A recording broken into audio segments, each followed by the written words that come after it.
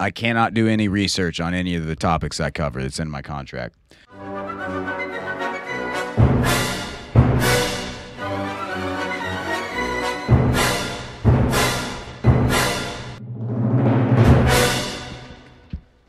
Welcome back to this week's episode of High Fantasy. It's been a while.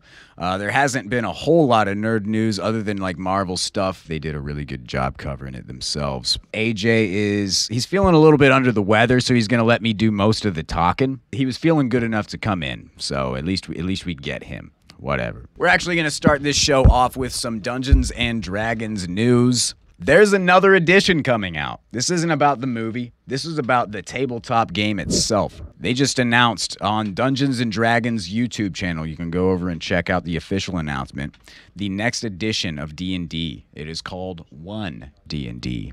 It's not necessarily the next edition. They pull the best parts from each edition, plus whatever the fans have been inputting throughout the years, and combined it into...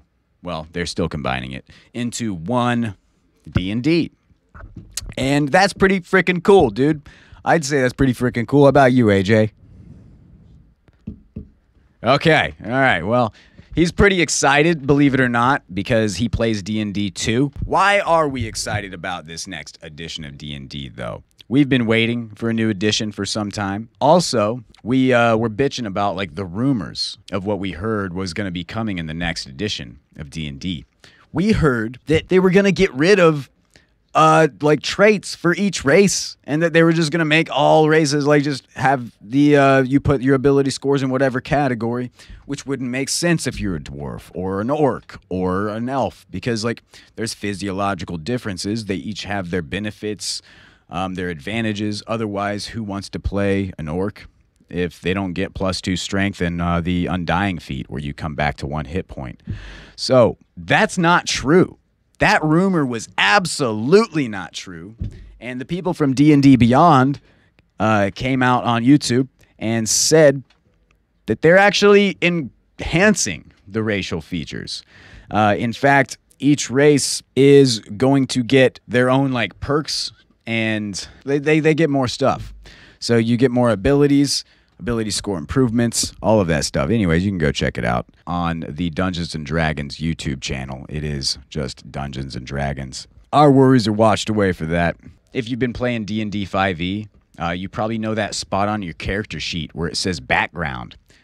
You get to come up with your character's background, but unless you have like a really good DM, that doesn't mean nothing. But in 1 D&D, your background, which is what you were doing before you got to this campaign as a character, your backstory, right, actually has an effect on your playstyle. Because with your backgrounds, you get feats. You get feats based off of your backgrounds. You get ability scores based off of your background. You get equipment, starting equipment based off of your background. And so it just makes more sense to have a background in this game now than before. Because before, like, a lot of people left the background slot pretty bare unless they were like really into the role play, which is perfectly fine. That's what we do. We're pretty excited for a lot of these updates. Also, they're going to have a 3D simulator for online players that is on Unreal Engine, where it showcases all of the tabletop minis. A lot of that is coming down the road, and they have the trailers out for it. So when is it coming? 2024. Unfortunately, we do have to do a little bit of waiting. Yeah, I know, AJ. I'm really looking forward to it too. But before I get into this next segment, I actually I'm getting pretty parched. As you can hear, my throat's pretty dry. Hey, Bear Goblin, What? can you give me a beer? Thank you. Ah. All right. So next, I wanted to talk about this little video game series in the midst of coming out called the Dark Pictures Anthology series, and specifically one of the games from there that is called House of Ashes. It looks really awesome. I saw a little play trailer for it. You can watch it on the YouTube, which is where you're at right now, hopefully. It takes place in fucking the Middle East, where we just had a war. Where was that, AJ?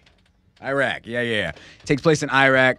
These soldiers, they fall down into this cave, and you actually have like guns and stuff, but it's a survival horror game where like the cave creatures start picking you off by one. So that's pretty exciting. And it's on like, if it's not Unreal Engine 5, it's something that looks really good and really smooth.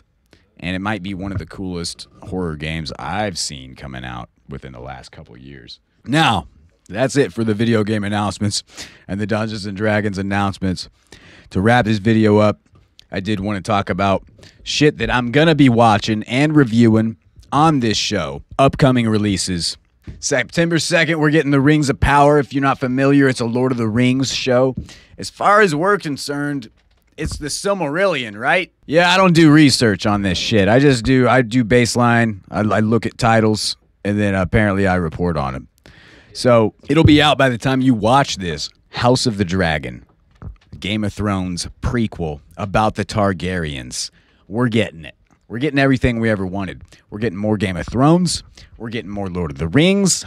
We're getting more Dungeons & Dragons, horror games, survival.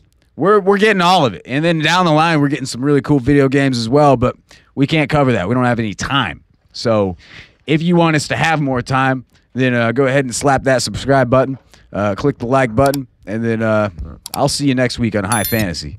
In a constant state of fear.